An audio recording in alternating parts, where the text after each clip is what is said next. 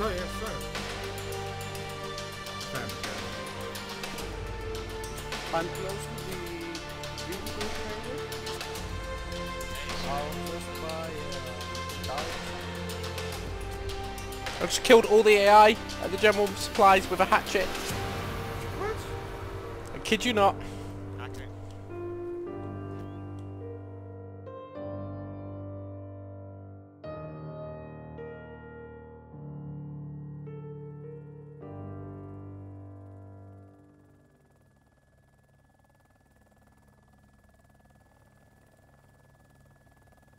Hello everyone, it's Mush here, and today we've got a video here providing some tips and tricks on how to be successful at missions on the CCG servers. Now, first thing I want to say is that we're not always successful at missions, and no matter how good you are at the game, sometimes you'll go to a mission and you'll still fail and you'll still die. That being said, there are some things that you can do and anyone can do that improves their chances at missions. Now, the first thing I want to talk about is the different types of missions. There are vehicle missions, there are utility missions, aircraft missions, treasure supply missions, but these missions can be broken down into two broad categories: the blue circles on the map and the red flags. Now, the red flags are quite difficult. They usually involve either a vehicle or an infected camp or a mad scientist. A flag cannot be a treasure supply mission. And then the blue circles, they can be treasure, general, military. Now these two missions, they always spawn, they have a pattern on the way they spawn. So you can always know which mission's up, or which type of mission. So if we're on the flag missions, if the flag is on a road, then it is a vehicle of some description, whether that be a helicopter, utility, or armed vehicle. If the flag is in the middle of a field, it can either be an infected camp or a mad scientist. An infected camp won't spawn on the road, just as the vehicles won't spawn in the middle of a field. And once we've got the missions and they've spawned, there are three general categories of missions that do spawn. Those three categories are broken down again widely into field battles, city battles, and forest battles. Now, the field ones, they're relatively simple. You know, you approach usually from a tree line or from a hill and you snipe the AI a good distance. City ones, they tend to be quite good actually. I find those quite easy because you've got lots of buildings. Now, the forest missions are the ones where I believe that most players have the issue, because forest missions are where the AI really do strive.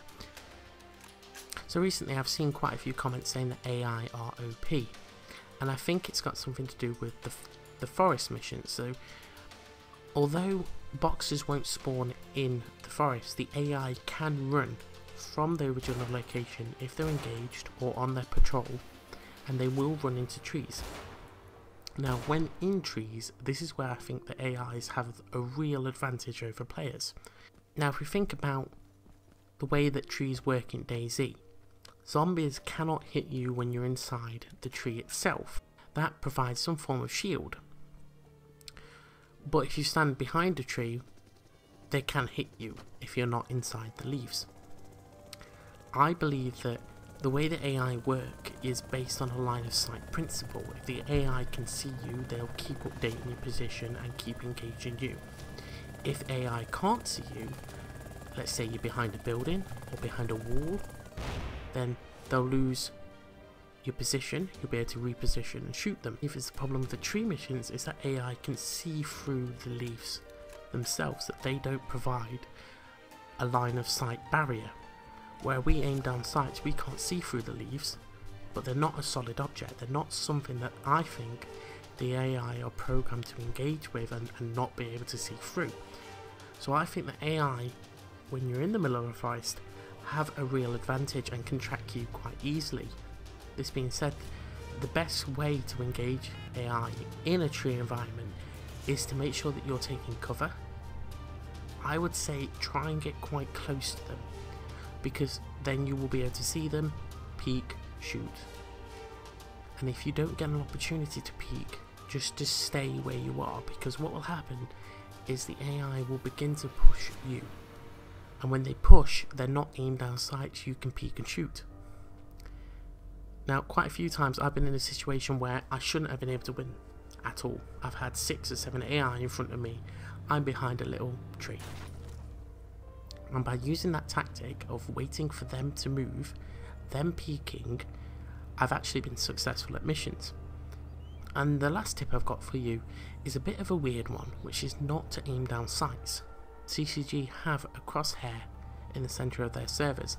What that means is that is very accurate. I'd say that that's more accurate than me aiming down sights and trying to shoot AI. So when you do peek, to save time of you peeking, trying to find your target by aiming down sights, get your crosshair on position and peek, shoot, and then take cover again. These tips won't always work for you. It's impossible to give advice that always works, and every situation on DayZ is unique, and that's one of the reasons that makes the game so popular to this date. Always approach a mission carefully, making sure you're aware of your surroundings, and the most important one I'd say is make sure that you aren't too greedy and that you know when's the time to back out. That's all I've got, guys. If you've enjoyed the video, please hit that subscribe button, and I'll see you guys in the next video.